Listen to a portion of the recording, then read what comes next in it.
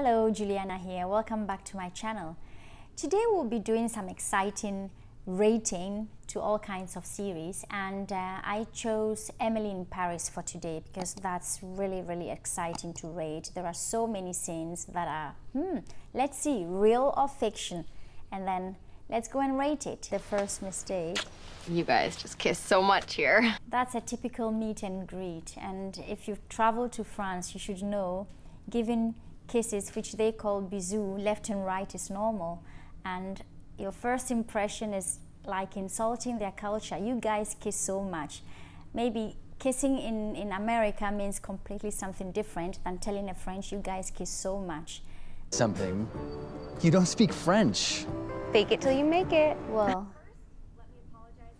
I think the boyfriend was right. You are traveling to France, you are moving to Paris. You should speak a bit of the language, and fake it till you make it is, I think in the long term people will find out, and that's literally lying. You can't fake a language till you make it. Speaking English. No, Patricia doesn't speak English. Well, yeah, that's already I mean, you can apologize to speak English, but in her case, I have the feeling she's expecting them to understand her, but she is in their country, and she can at least try to make an effort, but she's expecting them to speak and understand English. This is a typical thing for English-speaking countries. The other scene, where the woman just stands up and leaves, that appears really rude, but she may had enough when she heard apologize, but we are speaking English. So the way she reacted actually shows how offended she is with the first phrase. And interesting enough is also the body language. If you watch the body language of all participants in the boardroom, it's actually very defensive, and that's already a wrong start. And if Emily is really conscious of her environment, this should be actually very clear for her, but she seems to lack every social awareness. See, really? Excité does not mean excited, it means horny. That's embarrassing. That's very embarrassing. If you don't know the meaning of the language, or if you don't know the meaning of the word, do not use it. But trying to use it to show off you can speak the language, and then being completely on the wrong side with a completely embarrassing meaning, this is a huge faux pas. You should better leave it and not try at all. And going back to what she said at the beginning, when the boyfriend asked her whether isn't it better to speak or learn a bit of the language before moving there, she said, fake it till you make it, and that fake it till you make it didn't really work out right now. It just backfired. Rouge, you told French people this? No wonder they hate you. Oh, not just this. They disagree with everything I say. That's the French way. They're very disagreeable. Well, actually, the French said the right thing. What did she say? You show French people this, or you do this, no wonder they hate you. She's not really trying or putting any effort in understanding their culture, and they feel offended. And that's why she just started on the wrong foot. And she's not doing anything to amend that broken relationship. I think you're just supposed to taste it, dear. Oh, whoops.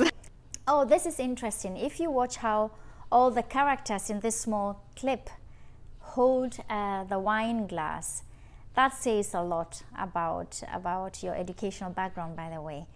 And Emily is holding the wine glass at the bowl.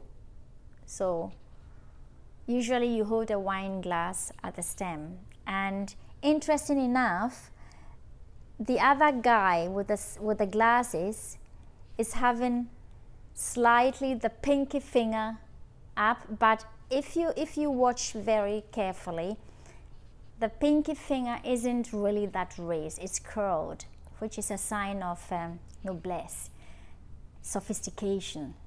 But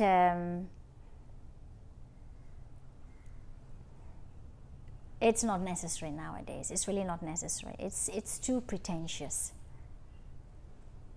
Oh, that was just a short clip. But if you pay attention, you see that while they were dining, none of them had a napkin, not on the table and not on the lap. So that's very unrealistic. Paris, but I'm not really sure Paris likes me. And maybe that's okay. I've spent my entire life wanting to be liked. That's a pretty miserable goal. Well, no, that's exactly not okay. She says she likes Paris, but maybe Paris doesn't like her. So she still hasn't got it. What is going wrong here? She likes Paris because she has a picture, an imagination of what Paris is. You know, like from the book, oh, I'm expecting that. And she arrives and she doesn't expect that back from the people. And she says, well, maybe Paris doesn't like me, but that's okay. But that's exactly not okay. So that means she's still on the journey to arrive there, to understand the culture, embrace it, and hopefully build better relationships. And that's a very unrealistic scene. The restaurant is full and the chef has enough time to sit and chat. That's very unrealistic. Maybe just say hello if you know someone, but actually you are back in the kitchen and you're very busy. Obviously, everything seems to be fun for Emily, and I think Emily just doesn't... the line between her excitement being in Paris and being a professional at work is just blur, and I think that's a big mistake.